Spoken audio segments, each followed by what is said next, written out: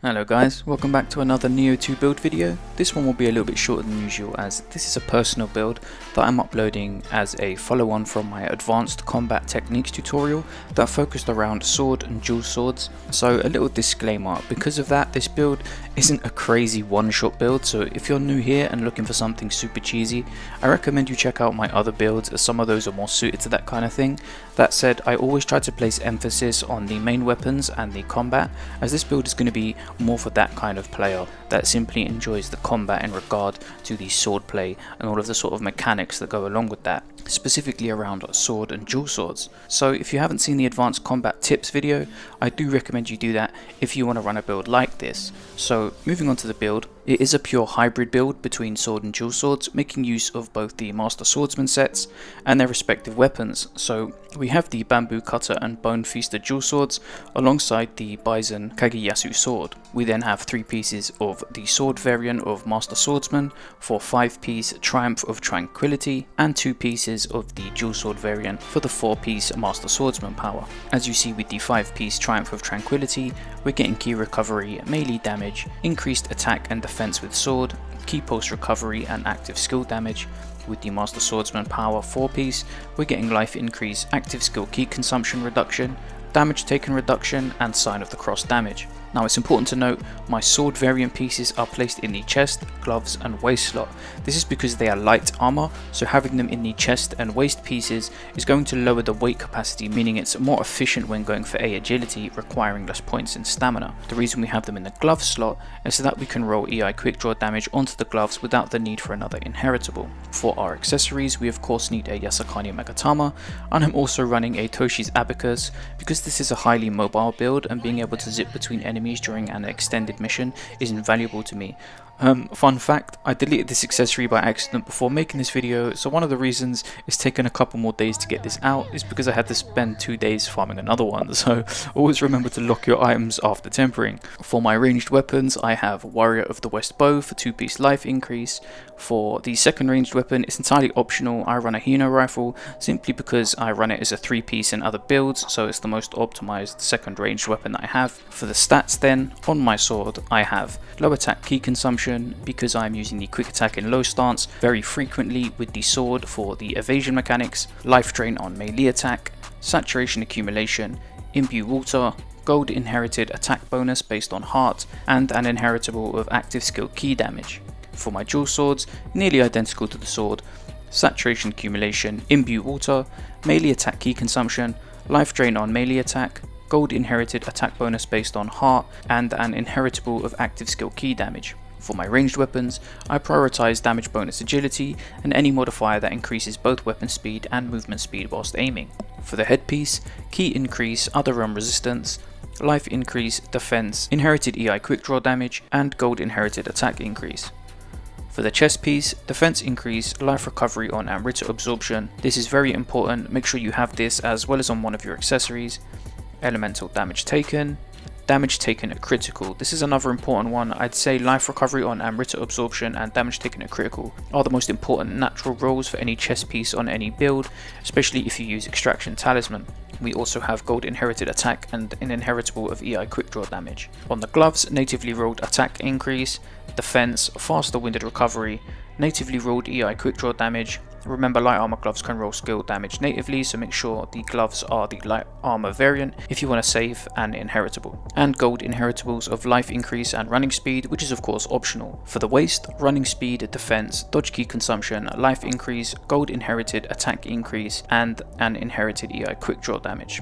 For the legs, defense increase, dodge key consumption, running speed, tenacity, gold inherited attack increase, and an inherited EI quick draw damage. So if you're wondering why we're stacking EI quick draw damage and nothing else, that's due to the silver lining of a negative situation. That being, at the time of this video, it's not possible to get sign of the cross damage inherited onto all of your armor, so by running a Dualswords Hybrid Build alongside sword, you're not actually losing much by prioritizing EI quick draw damage. Don't forget we have a bonus 15% damage to sign of the cross via Master Swordsman's Power's 4-piece set bonus. We are also in the Honda clan at max reputation, so our current skill damage is at 38%, not including the bonuses to Sign of the Cross and EI quick draw on top of it. 28% of that skill damage is coming from Honda, plus 10% from the Triumph of Tranquility 5-piece set bonus, so then 15% Sign of the Cross damage on top of that 38% skill damage, and also 48.9% EI quick draw damage on top of that 38% skill damage, not including further damage modifiers and active buffs, so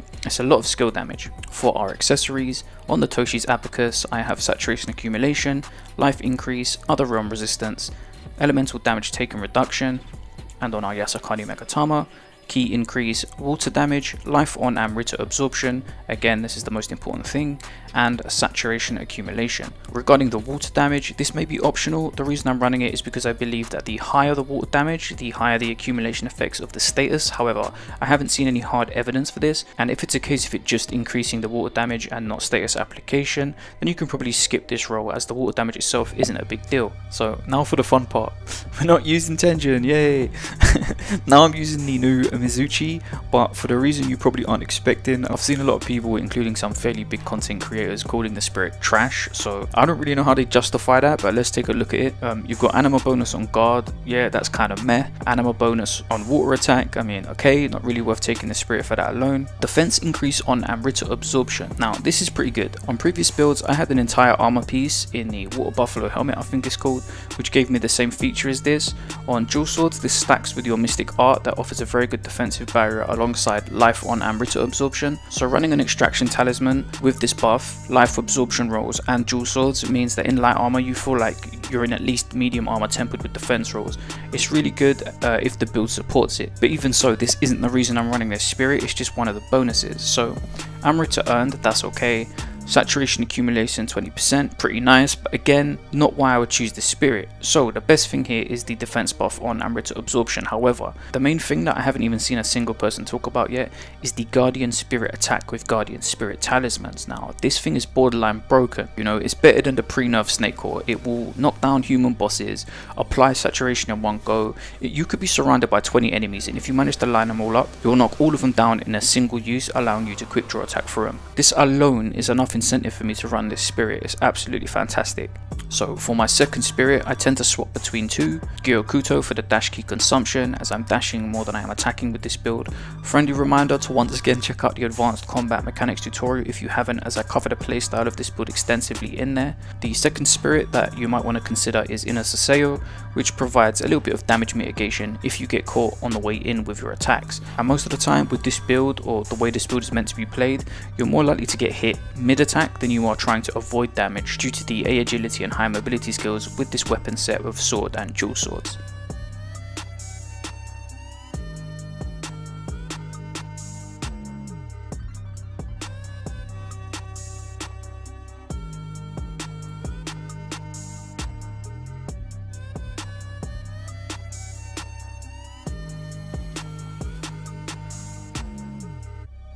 So a quick look at my stats. I am dual scaling my weapons with heart and strength, so I have both of those maxed at 99. 66 points in stamina is the exact amount I need for A agility, as evident by the 30% current encumbrance. 26 points in magic is enough for me to carry all of my desired spells, which we will go over shortly. Everything else you see is a requirement for my gear or guardian spirits. Please remember, all of my armor is crafted, meaning that the set requirements are drastically reduced, so I highly recommend you obtain your gear through smithing text rather than loot. It's very easy now to get the smithing text for my armor just by farming the Winds of Ruin mission in the final region. A quick note on how to dual scale your weapons: head to the blacksmith, click remodel, select your weapon. You can see with the katana here it scales with heart, strength and skill. To dual scale it, I select one of the stats I want, so in this case heart. I press triangle on it, then move down to strength and press X on that. I now have dual scaled the weapon with both heart and strength. Keep in mind, you only want to do this if both stats are of equal number, i.e. 99 in both. If you were to only have heart at 99 and not strength, then you'd only want to scale your weapon with heart. For my jutsu then, most important things here are definitely extraction talisman. This is where I get all of my healing and the defense buff from, as well as guardian spirit talisman, which we talked about earlier. Everything else is optional, though I do always recommend carrying a single quick change scroll to throw on before major encounters. Now usually I would show you what skills to prioritize in the weapon trees. However, as mentioned at the start of this video, this is a requested video based on a tutorial video that I put out. So this build aims to utilize every single possible skill within the trees for both weapons. So once again, sorry to keep emphasizing it, but I do highly recommend you watch the video if you want to get an idea of what skills I utilize and how. I will say that in the samurai tree, make sure you have all of your running water skills, key pulse and purify skills for each stance, as well as flux 2 and flash attack. Also make sure you have damage boost, strength and heart. These will be what you attach to your EI quick draw and sign of the cross, as well as whatever other skills you tend to prioritize the most. As mentioned earlier, we are of course using the Honda clan for the 28% increase to skill damage. Also the 80% chance to have damage halved at full health is nothing to scoff at either. And that's pretty much the build, guys. I will try to work on some more advanced tutorials and builds related to that if you guys want to see more of that stuff, as well as more casual friendly builds moving forward. However, because we've covered quite a lot of those, I might have to wait until the DLC arrives before I continue with that kind of thing. I'm having a lot of fun focusing more on the actual combat of the game, but running around and one-shotting bosses starts to get very boring after several hundred hours of playtime, and this game has one of the best combat systems I've ever experienced, so I'm sure you understand. Though do feel free to ask me anything in the comments or recommend anything in particular that you might want to see next. As always, you can catch me over on Instagram for daily content, and I should be back to Twitch streaming very soon, so you can follow us over there as well. I did open up my Discord and the link should be provided below if anyone needs help with trading. Hopefully we can get enough of you guys in there to help each other with that. And if you like this video, please hit the thumbs up, as that really helps me out. And if you're not already subscribed, consider doing so for more Nioh 2 content coming soon. Okay guys, stay safe and take care.